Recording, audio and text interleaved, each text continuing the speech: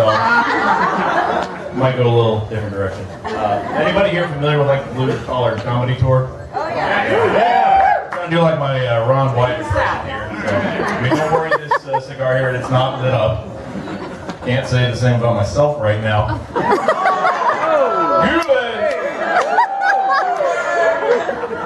I got my phone here that tells me what I should say.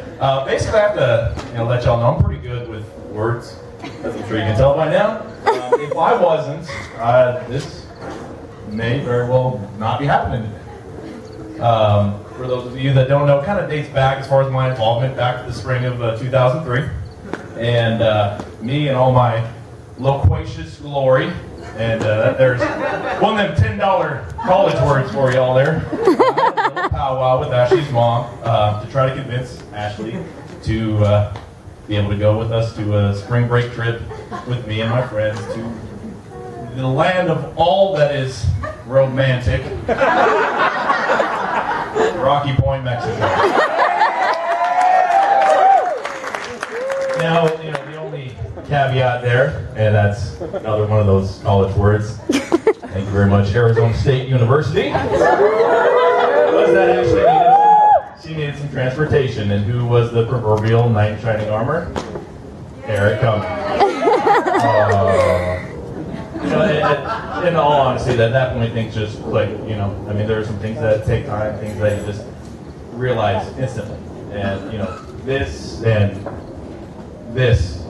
became inevitable at a very early point. Basically, Eric's as solid as a rock. Ashley has been able to put up with all the deviants that comprise his group of friends, which I'm proud to be a member of. Whether it's college trips to Mexico, countless house parties, and most recently a trip to Las Vegas that would make Charlie Sheen look like Charlie Brown.